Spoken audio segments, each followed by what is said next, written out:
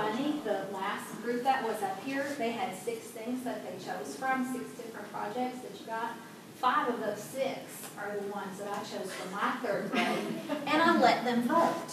And I explained them all. We looked at the oil spill. We looked at every one of those, and my kids got to vote. I had 76 3rd graders. I teach 4 sections, and they decided they want to do magnetic levitation trains. There are some noble aspirations out there with the growing and all this, and my kids just said, that is so cool. We want to do that because it's got the repelling forces of magnets. So we ordered it.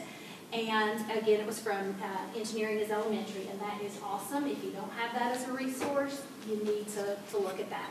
Now, I'm fortunate enough to be the ARI teacher also, so I have laptops and MondoPad in my room. And again, that's just a blessing. We did research. We had to learn what physical science was. We had to study Newton's 3 laws of motion. My kids, this is just actually my kids. They put those earbuds in. I've got iCurio. They go to where I put the passcodes out there for them. And right now they're learning about Sir Isaac Newton. And later we post all of this information around his picture.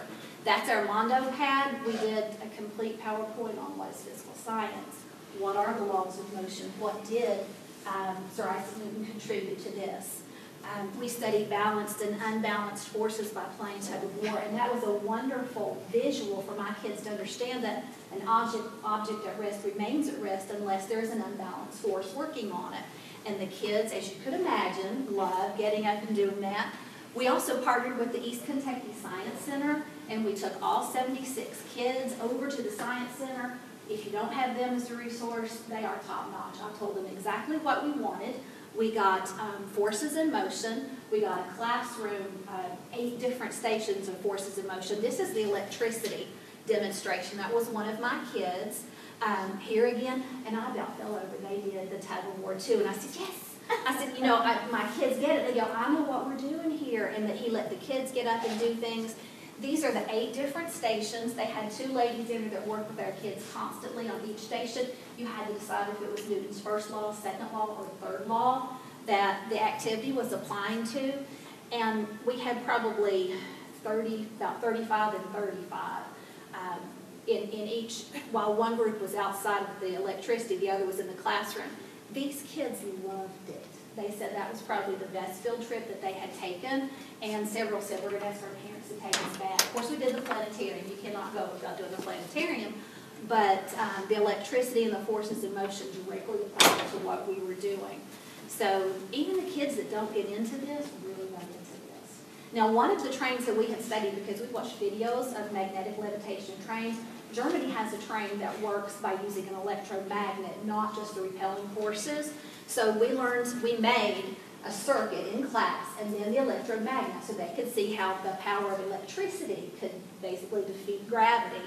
MondoPad, our story dealt with a student who was in Japan, so we learned the differences between American and Japanese schools. And they thought that was just so unusual, but so great. There were a lot of differences the way they approached school in Japan with their culture. This was a YouTube video, and those people are saying when students entering Japan, they have to say something in Japanese like, I respect you, teacher, can I come in? Those kids are going, do what? This is our literature connection. I tried not to use paper. I took the story, the literature connection, I scanned it in, I put it on my web page, and the kids just got a laptop, went to it, read it, did what they needed to do. I really thought, how am I going to explain all the properties of magnets? Honestly, letting them play with it, just letting them have about a half an hour of fooling with the magnets, and they understood so much more than I could probably get them to understand by just saying it. This is a book, Rosie Revere Engineer, that was recommended to me, and it is well worth it, well worth buying.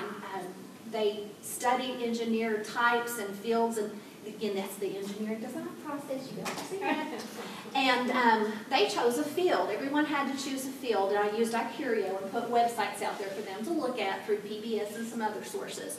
And they loved it. We had chemical engineers, aerospace engineers, electrical engineers, and they had to go through the ask, imagine, plan, create, and improve stage to create a presentation, and they actually had to go back and improve it, that last step, to teach us about their engineering field. These are the only 2 that chose aerospace. aerospace engineers. They were very pleased to learn, make about $150,000 median salary, so they think they want to do it. This is what you saw their kids in the last presentation doing. This is just our first center. There are 4 that go with those, teaching the properties of magnets, and that's the very first one that we did. And since that time, we've completed the other 3. And I was really interested in looking at your box, because mine's doing the wobbly thing. Mine's like that little boy. I'm going, I can't get this thing to work. But they really enjoyed this more than anything, showed them the properties of magnets. There's nothing like putting it in action to learn them. They have completed the 3 additional properties of Magnet Center. And each student's going to work with a partner to now construct their own tabletop magnetic levitation train. And once we finish, their parents are going to come in, some community stakeholders, we want them to come in and give some feedback to our kids.